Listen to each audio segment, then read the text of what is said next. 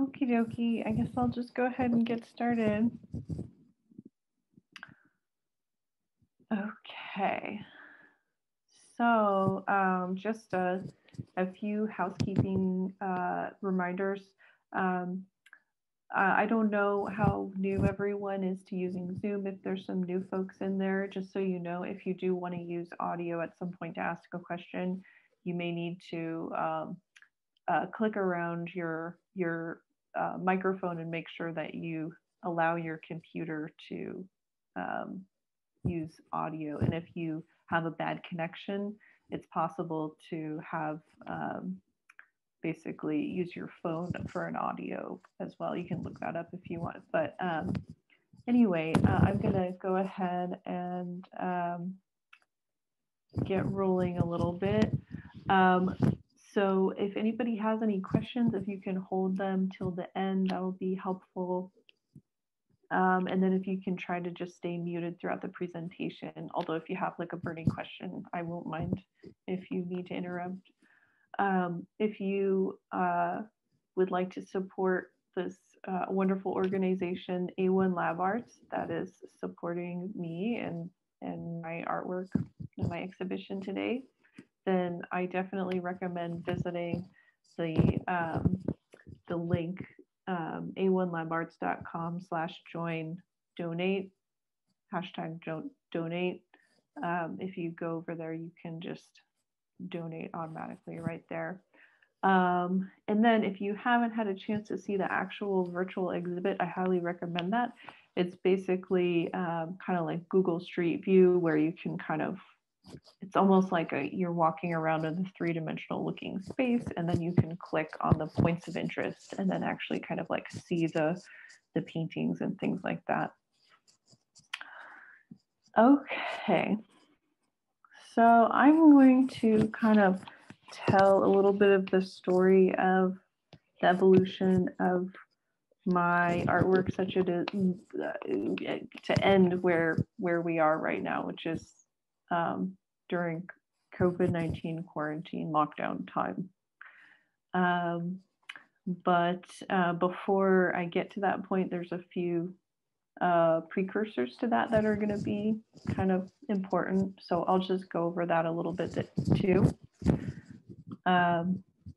By the way, my name is Emily Schleiner. I'm an artist, and this exhibition is called The Story Keeps Changing, Deep Travels. And part of that is because the nature of making artwork during COVID-19 for me has meant that I'm doing a little bit more psychological traveling. And the other reason for that is that I have put up a whole bunch of photographs that remind me of actual real world travels from the past. And that is also featured in the exhibit. So it's kind of a mixture of travels, and the metaphor mixed with the reality is kind of like a helpful tool for me to understand, you know, how I'm thinking about things right now. Okay, so what I'm going to go over here is, like I said, I'll just touch on the past a little bit just to give us some context. And then I wanted to share with everyone a little bit my experience of my enjoyment of rivers and flowing, and a little bit of kind of a spiritual worldview that I've been enjoying more recently. And then also the kind of existential concerns that have come up during the lockdown have been interesting to think about in context. And then finally, I will show you a project that has to do with the bath, and I'll get to that eventually too. And then we'll do some Q&A at the end if anyone has any questions about anything. If your microphone is not working, feel free to use the chat. You can, if you move your mouse up, you can get to the top of your screen and navigate around and click to the chat section, and then you should be able to enter your questions there.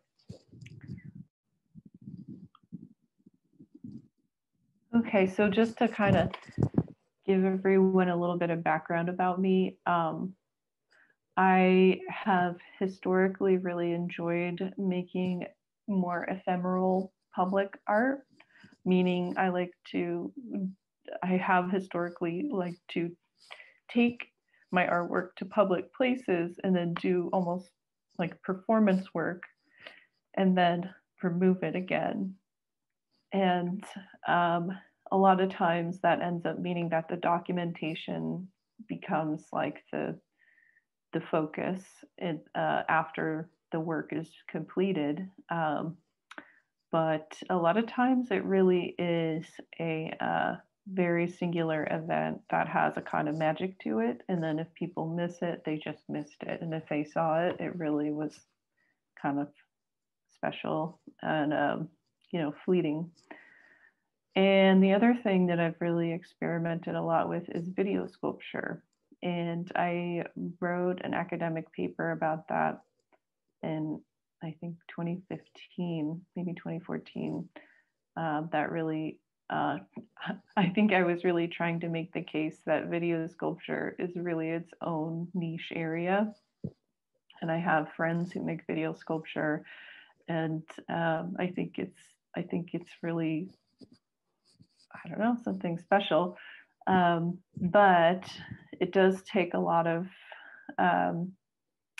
planning and technical kind of troubleshooting and things like that. So that's been an interesting journey for me. And then I really took a different turn for a long time. And although I have done art in the last decade, I definitely have done less of it. A lot of what I've been focusing has been making websites, and I've mostly self-taught that. And then I've gone back to school to learn a lot of technical things, including a lot of programming and development. And then now I actually work full-time for the state in IT, and I enjoy that a lot. And I actually find that there's a lot of opportunity for me to be creative, not in the more conventional way, or in a more conventional way, but it's still very rewarding for me. And I do enjoy feeling like I lift people up, using technology, which is kind of like a thread for me throughout all this. So, so that takes us a little closer to now. Probably last year, I would say that I really started having a regular habit of seeing the Sacramento River on my way to work. And I did that every morning, and every morning I would enjoy it and meditate and take pictures. So I ended up with quite a large collection of pictures of the river. And around that same time, I really, I think in part because of my more deliberate focus on learning technology, programming, web development, I actually really wanted to focus on woman empowering messages. And so I really focused on the river as a place that I could really think about these kinds of thoughts and have a kind of very kind of healing idea of myself as a woman, and that my skills and my abilities are like maybe not just acceptable in the world, but maybe valued, and that so anyway, you can kind of get a sense that I was working in a very male dominated environment, which is true. So that was really helpful for me to have this time with the river every day. And so I had all these pictures. They very peaceful and mean a lot to me. And we'll come back to that at the end as well. I also was working very hard around this time because it's just very competitive. And I also, I happen to have a learning disability, which is something that I've had my whole life. But around this time, something new was happening, which was that I was, for the first time, really doing in-depth testing and getting advice and counseling about that issue. I had some personal challenges, family illness that really was kind of a bottom for me and really pushed me to do a lot of personal growth and questioning. I also felt that I connected with a lot of friendships around my interest in women-focused, earth-based spirituality practices. And that has been extremely helpful and important to me as I've gone through and continued to learn and grow. Even now, I'm so glad that I've met a lot of wonderful people. And so anyway, for many reasons, the river was important to me. And I at home, even before the pandemic, I started to make these paintings that had they were very different from the previous work I'd done. First of all, they were paintings, and second of all, they had a lot of flowing feelings in them, a lot of allowing of chaos in a kind of in the structure of a canvas, really. And so these types of paintings started to feel very important and cathartic and difficult to describe, actually, like why they felt important and good to me. But this was one of the first ones I made. And I made a few others like that. And then I created this large painting. It's actually 8 feet by 8 feet. It's quite big. And all of the sections of the painting are divided up into specific sections. Like I used basically big dams of duct tape to cordon off each, zone. And then that allowed me to have like a kind of, it was definitely different colors. The colors were interacting, but there's a lot of structure in there. So the different parts of basically what's a landscape painting get to come and be realized there.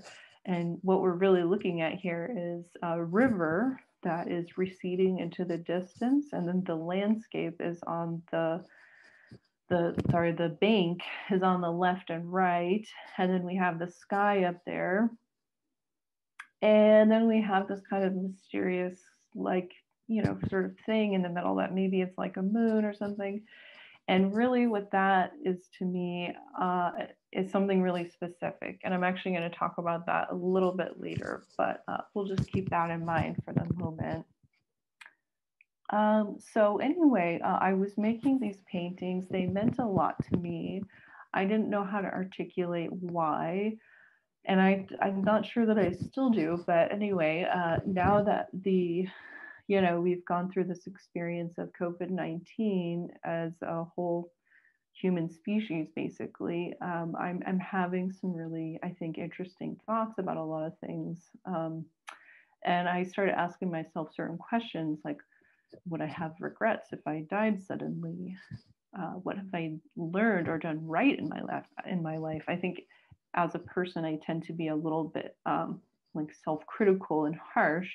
And I think around this time, I was starting to wonder, what have I actually done right in my life? I'm actually kind of curious. I would really like to have more insight into that so that I can remember that and enjoy life, because what if it's short, You never know. If you could get COVID or something will go wrong. And then also, how can I keep growing while I'm at home? and then still, you know, keep my work schedule and try to keep a semblance of normalcy. And what I ended up doing was really focusing on psychotherapy. I really, you know, focused in on that in my life. And then I also took a class on tarot cards. And so you may be asking yourself, like, well, what's the point of tarot cards? Aren't those just like silly things for predicting the future? Well, it's interesting.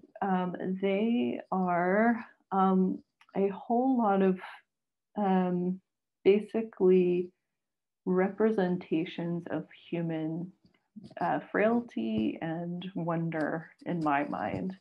And so people can use these in different ways. And that's kind of what I'm learning about. And I'm in no way an expert, so I can't really say too much about them. But I will say that they're divided into four sections, and that, well, really 5 sections. The 4 sections are the different suits, and they focused on different aspects of human evolution. Kind of, some of them are more airy and intellectual, and some of them are more earthy and about being ambitious. And then there's the ones in the middle, and those are what people have traditionally referred to as trump cards, although many people call them triumph cards these days. And those are supposed to represent the kind of unfolding of our true nature as humans, like in our journey to ascending as human beings. It's kind of a spiritual idea for those ones. And so because of this class, I had an assignment to be creative and think about what some of the cards meant to me. And what I ended up doing was taking that a step further and basically creating my own triumph cards, because I really wanted to focus on the topic of each card and then see where in my life I felt that this card was represented. And so I did that to some extent. I think I was fairly ambitious when I kind of announced this show, because I really felt inspired. And I created a fair amount of them. I created 10 of them, which I'm pretty happy with. And they are all in a kind of a mixture of time frames, depending on where in my life I felt a certain feeling or had a certain perspective shift. And so, but then I took them and I kind of made them chronological. So it became then more of like this hero's journey idea of like, okay, when I was young, I had this perception, and then it shifted into this other perception. So I'm not going to go through today and tell the entire story of my life through these cards, because that would be a lot. But I will just tell you a few of them, just so you can get a feel for how it went with me and how the story played out visually for me. So this one is called the High Priestess. The High Priestess card, the tarot card, is this, it's essentially a card that shows a woman, and she's wise and she's powerful and she's kind of drawing down wisdom from above. And when I saw that card, what I thought of was my mother, and she was a very wise and interesting person. She passed away when I was 18. So in some ways, I have a kind of idealized version of her in my mind, because I think it's fairly common when people have a parent that passes away when they're young, they're a little idealistic about it. But she, when I was young, I have a very specific memory of her walking with me through the Smithsonian Air and Space Museum and having her with me, inspiring a lot of wonder in the skies. And she also happened to be a early modern academic and also a poet. So she was an interesting person, um, who had a lot of interest in history, but also the future. And anyway, I think she really conveyed a lot of her wisdom from above that she had to me. And that's in the middle of the picture is actually a picture of her holding me as a baby. So you can kind of see that she's sort of looking down at this like Buddhist statue, and or maybe the swirling, vortex with the plane and the skies and the, whatever other things are happening in there. And then this card here, I'm just going to kind of keep rolling through. This card is the death card. And this, of course, is a card about her death when she passed away. And what we're looking at here is essentially me as a young person looking at her after she has passed. And I see her creativity and wisdom. Basically, we're seeing some maybe cattle from the Lascaux caves swimming around in some mysterious pool here. And this kind of mysterious thinking was some of what I felt that she passed on to me. And her death, I felt, was a kind of transformational experience for me, because I suddenly understood. I think, while she's alive, she's just mom, and then when she's no longer there, it becomes a moment of realizing, oh, there was so much going on inside, and I see a kind of bigger pattern being revealed by her absence. And so I think that awareness of this wisdom is growing out of my head, out of the top of my head, and you can kind of see that skull above me. And I think really this is like a combination of the death and the moon card, really. Although I have to confess that the skull at the top there is actually a Neanderthal skull. So it's that was not my intention, but it's really just such a beautiful image of a skull that I put it there. So anyway, maybe that will mean something more later on, who knows. So this card here is a card about strength. And you'll notice that there's this figure below that has this graduation outfit on, like educational outfit. And then there's a figure climbing up a cliff up there. And there is some kind of ancient carving of maybe a woman or a man with some, maybe some bighorn sheep or something, some kind of big beast holding onto them. And what this to me means is I just think of my own strength, and it's funny to talk about all this, because really people really, it's just I'm always a self-deprecating person. It's pretty standard for me to have a pretty ironic twist whenever I'm talking about myself or my thoughts or achievements or anything. But I will say that, especially when it comes to my educational journey and my challenges learning, that it has been a struggle for me, and that the amount of progress and learning and strength, and the just putting one foot in front of the other through these difficult times has made it possible for me to scale some pretty challenging types of work situations and learning situations. And so I'm really,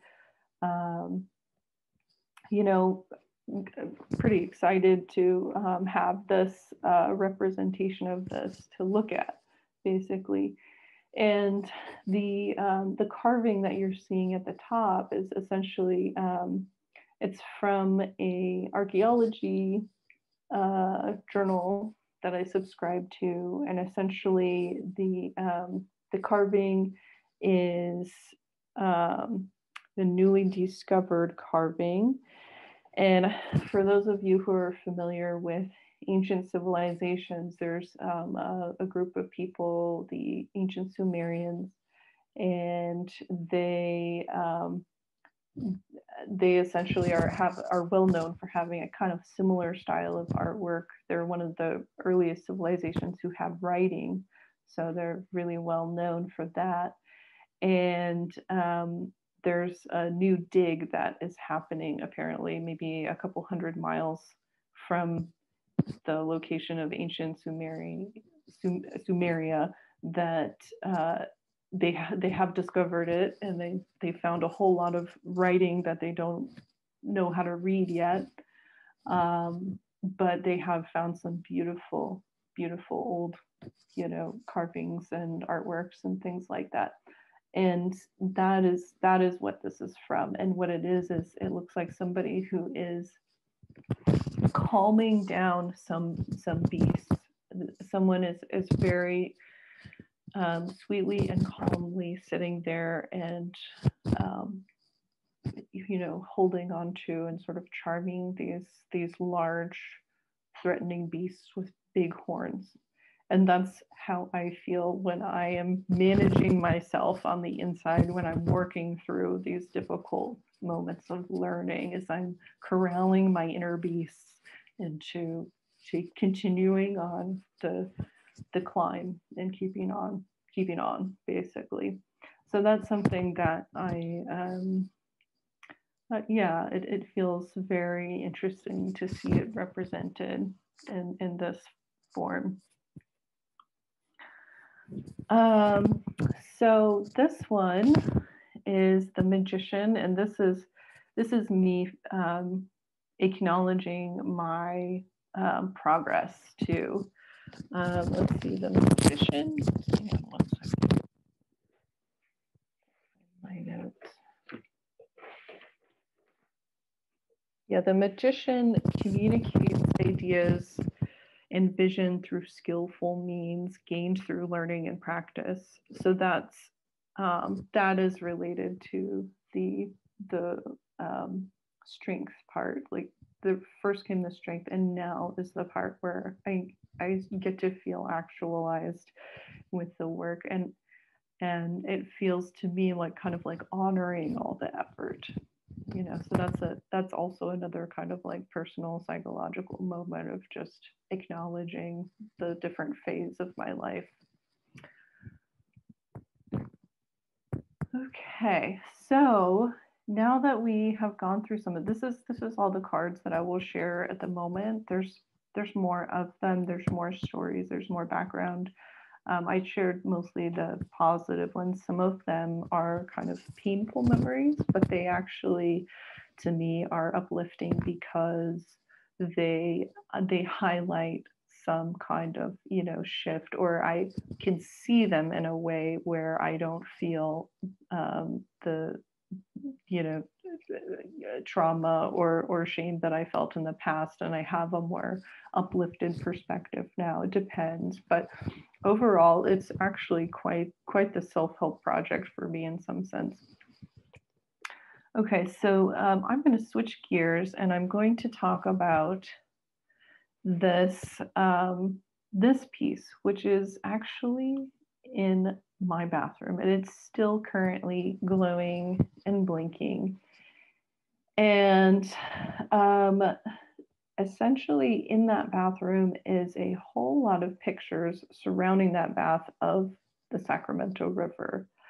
And to me, this is kind of a big deal because I didn't really realize that the water that I drink in my house actually is from the Sacramento River, the very same river that I have had my deep connection with for a couple of years now.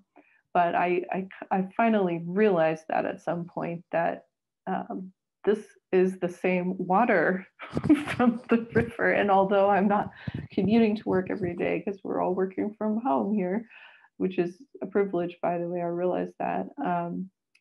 I miss the river because I don't go there, but I still have a connection to it, which makes me so happy. And it really is quite a meaningful experience for me. And for me, the significance of it, in part, is the feeling that, and I'll just read my own quote, that the river, in its wholeness, in its uniqueness, its ecosystem, its regular visitors and seasonal variation has me experiencing the location as though it is a person. For me, that also means that bathing in this water is a profound experience. So, so yeah, that's very interesting to me because I kind of feel like my own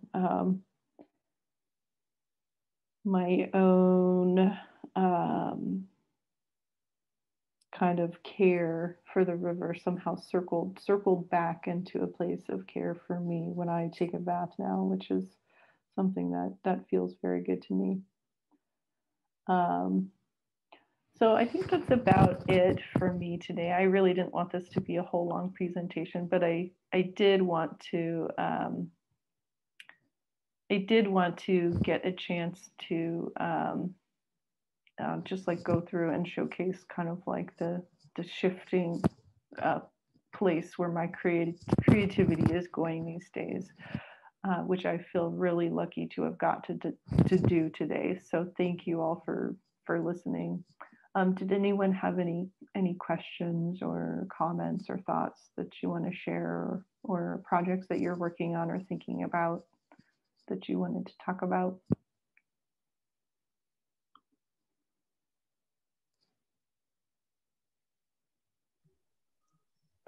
Hi, Hey, DJ. how are you? Good. How are you? I'm doing well. I want to hear more about the bathtub installation. Like, how did you create that? Because I'm noticing wires and things, and wires and water, Oh, sure. don't typically mix. Oh, yeah. Good point. No, that's okay. So that's a good question. This, I used a little bit of trickery here, because there is a wire. It's coming out of here, out of the tub, and it's plugging in over here. And what this is a string of LED lights that goes around the bathtub there. And there's a kind of like a sheet of drop cloth. I guess like I will say, by the way, that like all of the supplies for all the projects that I've done have pretty much come from inside our house.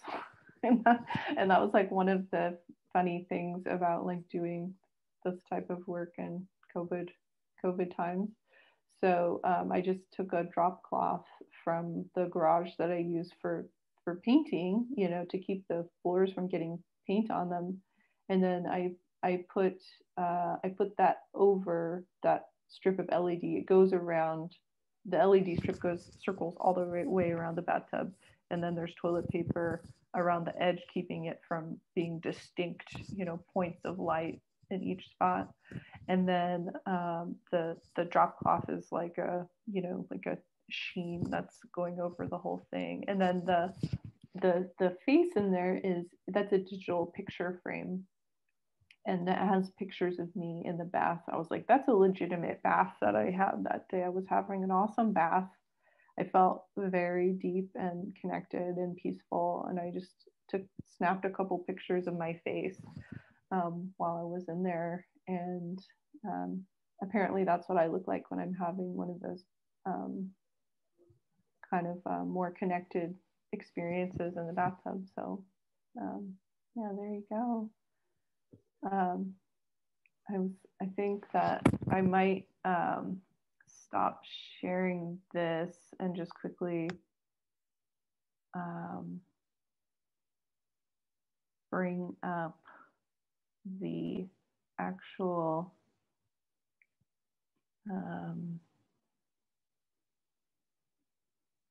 tour really quick so I can kind of, you know, be on the same page with everyone about that. So the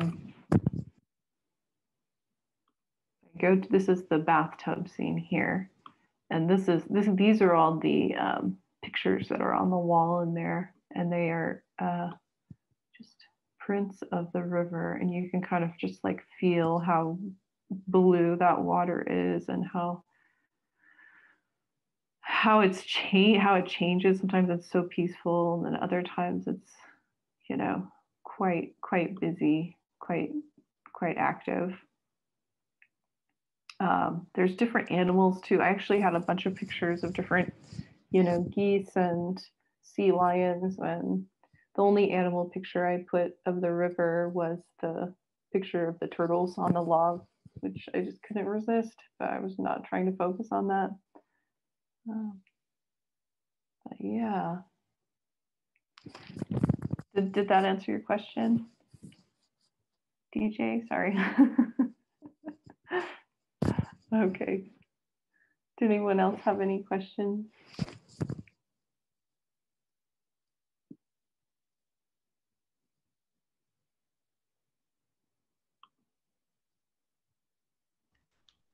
Hello, Emily.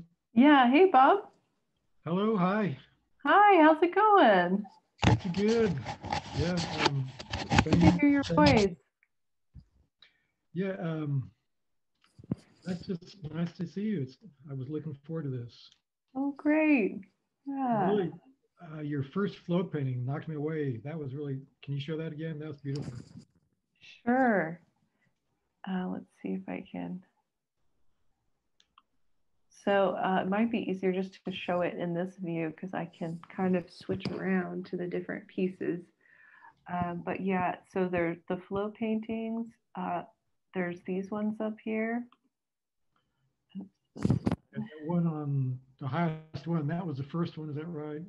That's the first one. Yeah, and then this is the one that I had in the slide. Yeah. Wow, that's amazing. I love that. Thank you. So were you using real non-viscous paint on that and just let it flow to make the flow? I basically I took regular acrylic paint and I mixed Elmer's glue with it and some water, and then I mixed, you know, a bunch of paint up into separate, you know, buckets, essentially small buckets, and then dripped them onto the canvas, and then they kind of mixed together on the canvas. And then they just kind of did what they wanted. And it was a bit messy and chaotic. But the thing that was the coolest, I think, was that I kept getting frustrated because I couldn't quite manage to make the consistencies of the paint be equally as viscous for, you know, the different colors. And then it turned out that when there was an uneven amount of thickness to it, it actually did way more interesting stuff. Right. Yeah, I agree totally with that. Yes. So Yeah. It looks like you kind of held it, you know, at 90 degrees to how it's shown here to let them run along the narrows, right? Yeah, it's quite distorted looking here, but yeah, I mean, if you kind of see it in person, it's just like, yeah, kind of normal. Actually, one other thing about them is they're not quite, you know, perfect rectangles because they got so wet and you know, just covered with paint that canvases and everything would get a little warped. Like this corner actually does stick out kind of. And, they're really, I feel like they've really been through something. We know perfect symmetry is kind of an arbitrary thing to begin with.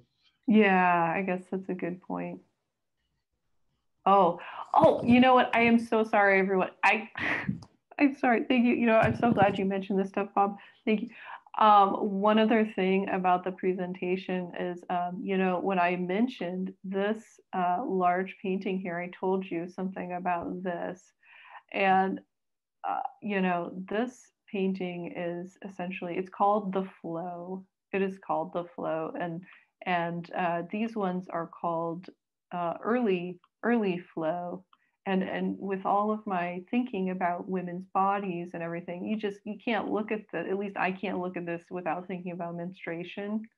I just can't help it. And really, I have to confess that really this painting here, this thing up here, it's what I call it is the great vagina in the sky. That's what this thing is in here.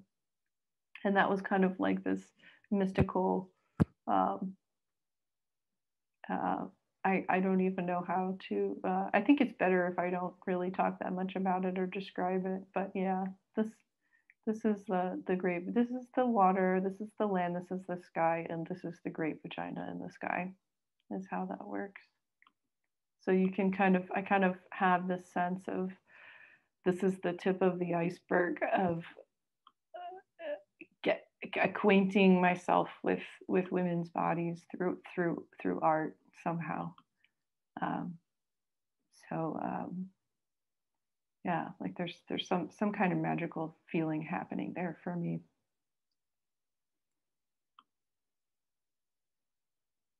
So if that just didn't shut everyone up completely, then I'll be good.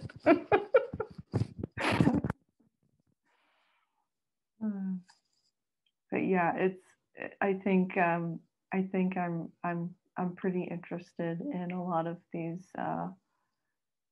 kind of, it's also almost philosophical too, of this idea of combining structure with this chaotic flowing, and having some really strict constraints, and then also having some other just utter free for all that really lets all of this water flow however it's going to flow and do what it's going to do.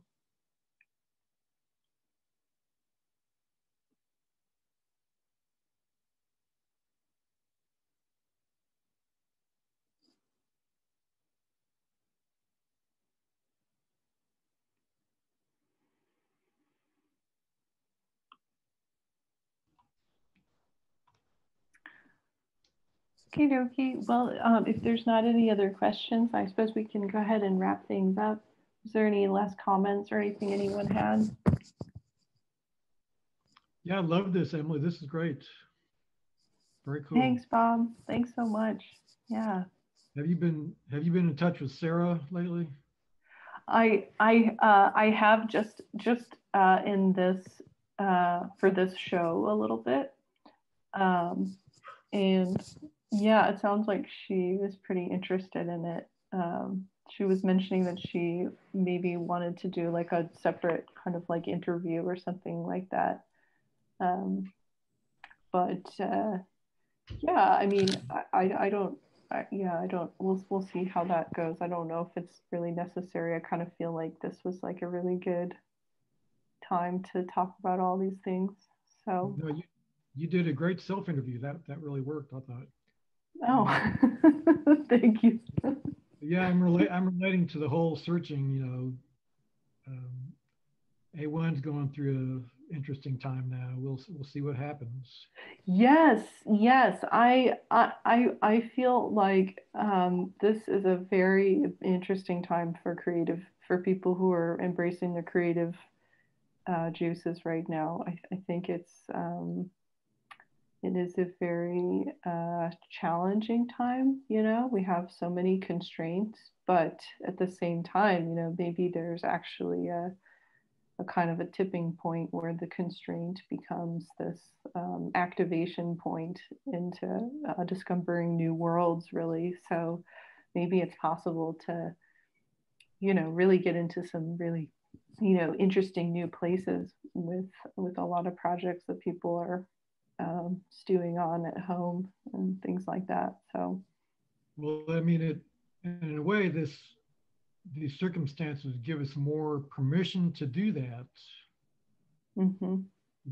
We have less with with less reason to go in the outside world. Then where else do you go? You go in the inside world. Mm-hmm. Mm-hmm.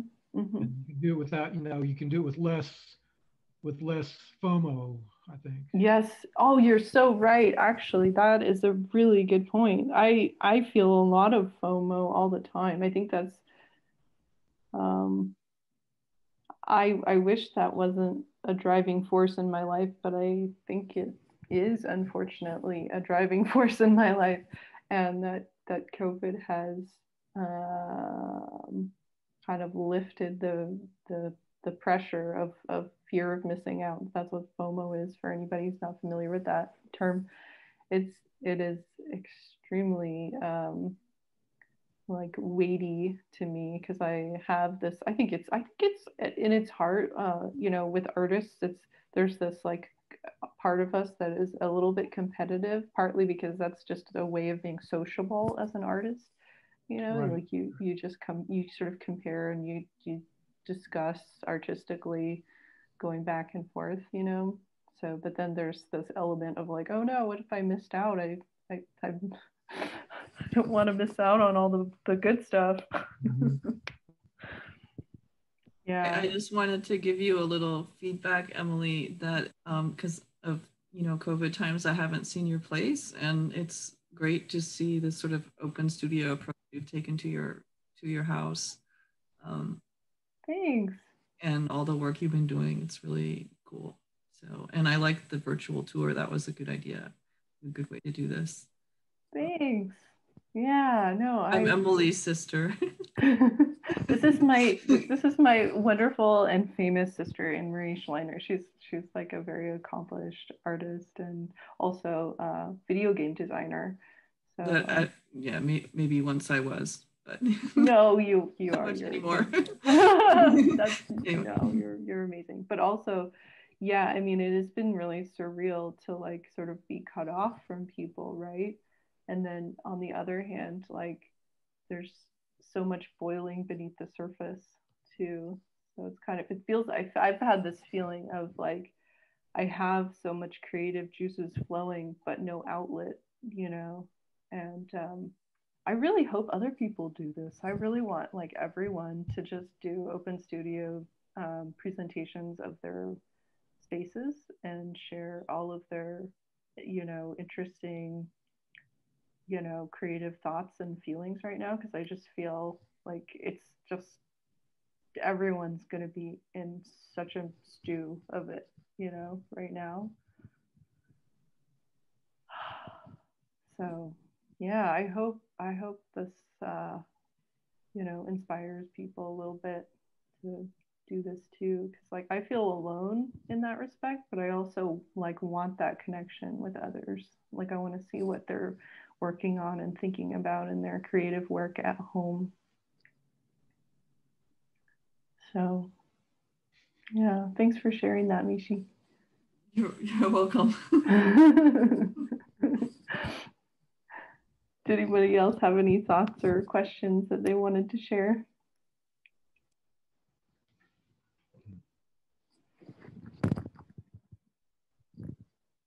Well, very much enjoyed it. Nice to see you. Thanks, Bob. Adios. Yeah. Okay.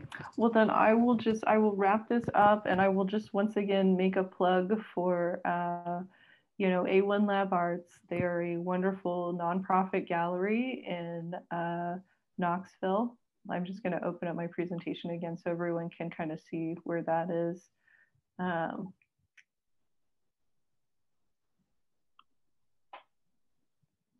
And A1 Landmarks is fantastic space. They have supported so many people and artists and have such a rich and vibrant community.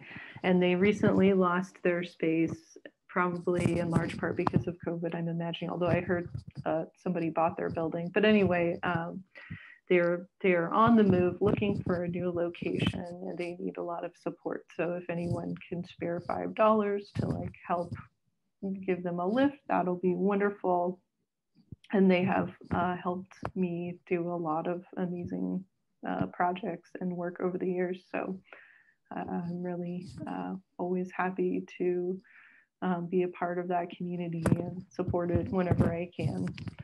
So anyway, thank you so much for having me. Thanks for coming, everyone. I appreciate you. I hope you stay safe and well, and I hope you decide to do your own living room exhibition, and then you invite me, and then we can have great conversations about it. All right, I'm gonna go ahead and end this presentation, but thanks so much for coming, everyone.